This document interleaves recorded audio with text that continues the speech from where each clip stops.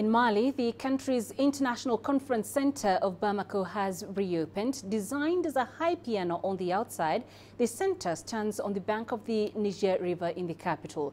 The reopening ceremony was attended by Mali's own President Ibrahim Boubacar Keita.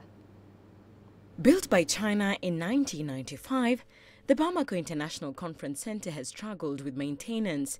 In order to meet the growing needs of state events, Mali's government asked China to assist in renovating the project in 2017. 2 years later, the China State Construction Engineering Corporation has fulfilled the commitment.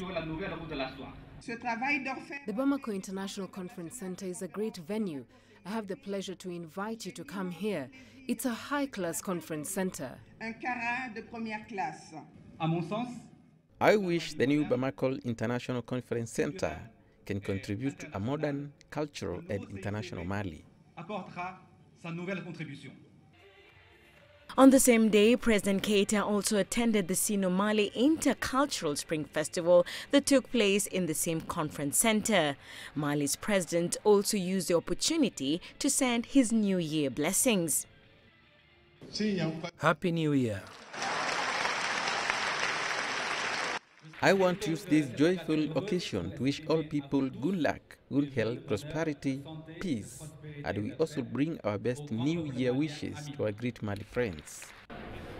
Susan Mungeli, CGTN.